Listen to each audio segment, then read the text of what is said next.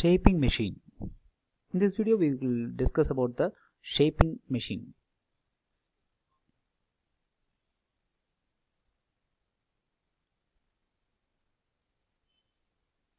Here is a workpiece and the tool. This is a RAM. The shaper is a machine having reciprocating cutting tool and a fixed workpiece.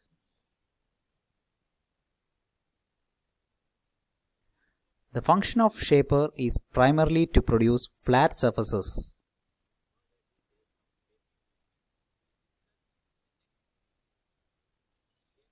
Shaper working principle.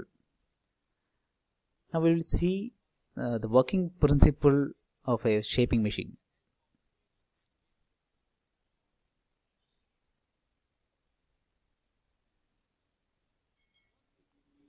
Work is fed a small distance each step. Feed of work and line of tool motion is in the same plane but perpendicular. The tool head is fitted on the front end of the RAM.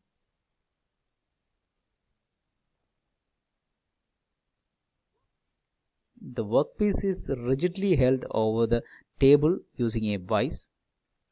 The RAM reciprocates to make the tool to cut the material in the forward stroke.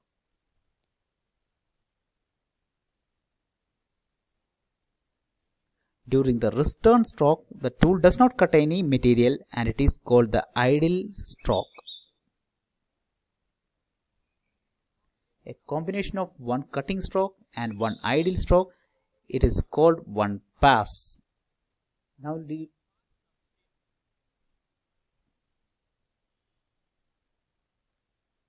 we will discuss about the parts of shaper. The main parts of shapers are base, column, table, vise, tool head, RAM, cross rail, base. Now we will discuss about the base of a shaping machine.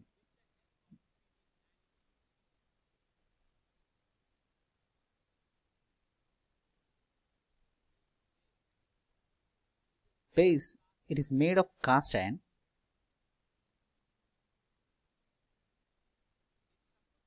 It supports the whole of the machine and is bolted to the floor with the help of foundation bolts. Column. Now we will see the column.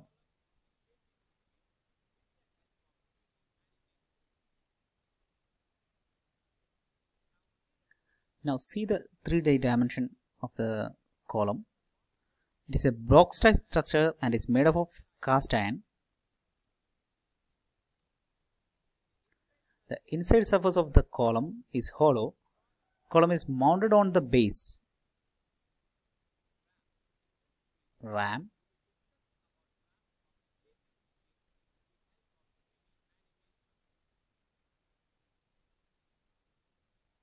This is the RAM. It is made of cast iron with cross rib for rigidity. RAM slides over the guideways on the top of the column.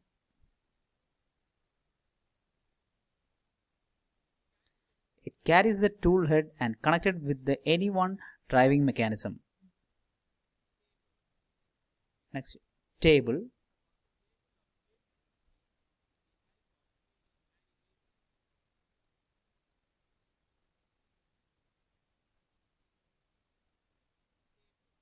Table. It is a box type rectangular hollow casting.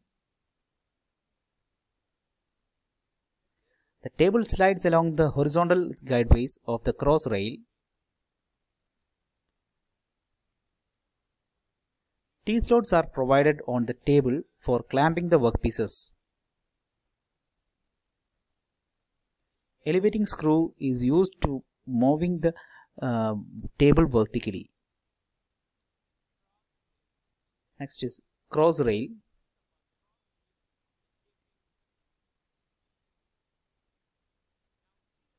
Now see the 3D dimension of the cross rail.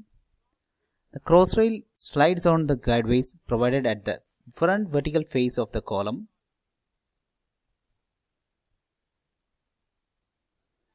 A saddle slides over the two guideways provided in the front face of the cross slide. Elevating screw is used for moving the table in vertical direction. Saddle.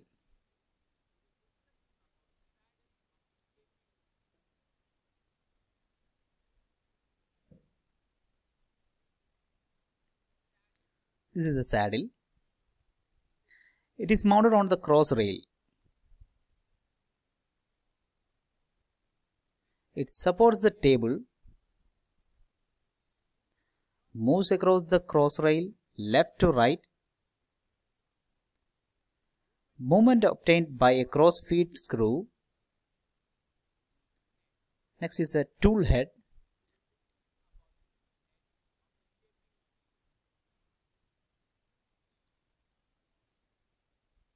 Here is the tool head. It is attached to the front end of the ram.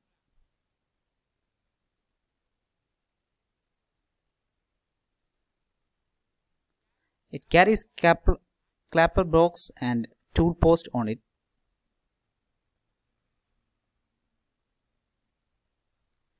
It can be swiveled at any angle on either side. Clapper box.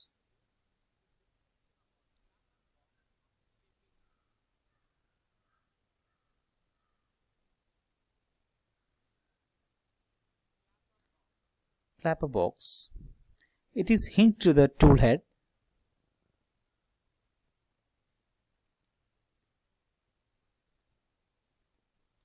It houses clapper box.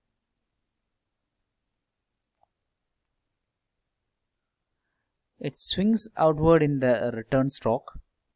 Whitworth quick return mechanism. In this video, we will discuss about the Whitworth quick return mechanism of a shaping machine. This mechanism is used to convert the rotary motion to reciprocating motion and provided the quick speed on the return stroke. Let us see the main parts of the mechanism. Workpiece, tool, ram,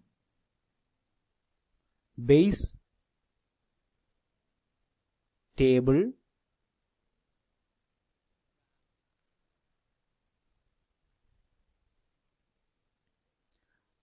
pinion, crank pin, crank plate, bull gear, connecting rod,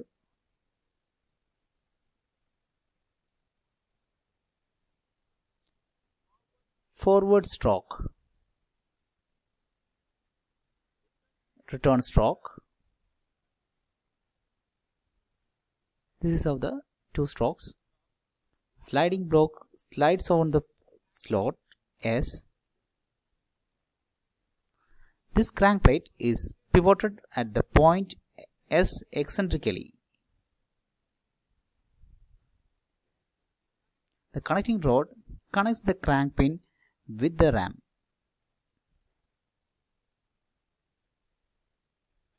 When the pinion rotates, bull gear rotates and the sliding block slides over the slot provided on the crank plate. Connecting rod converts the rotary motion of the crank plate to reciprocating motion of the ram. Since the crank plate is connected eccentrically, the crank plate rotates with respect to the point S. Crank and slotted link mechanism.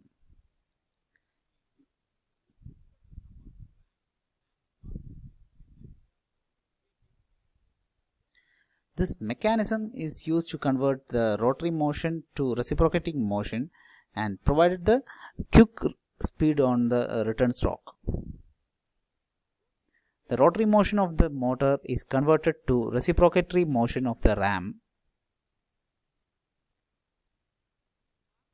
The parts of the crank and shorted link mechanism are ram, stroke position handwheel, ram clamping handle, rocker arm, bull gear, driving pinion, bull gear sliding block, crank pin, table,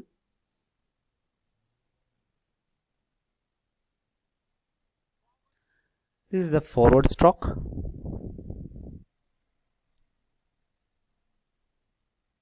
and the return stroke.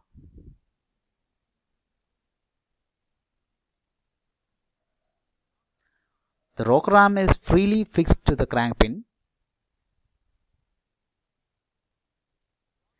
Rocker arm sliding block slides in the slot provided in the rocker arm called as slotted link.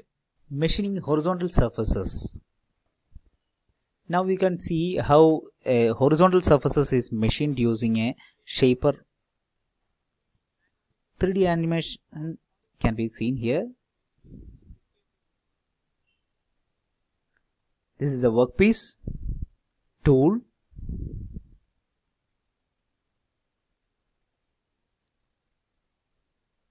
table is fed in this direction after each motion. Now you can see. Now machining vertical surfaces. Now let us see how the vertical surfaces is machined using a shaping machine. Here we are giving depth of cut. This is by elevating the workpiece.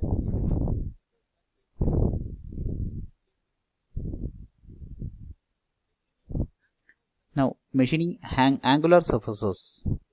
Here both the depth of cut and table feed is given. Depth of cut and feed. This is how the angular surfaces are made.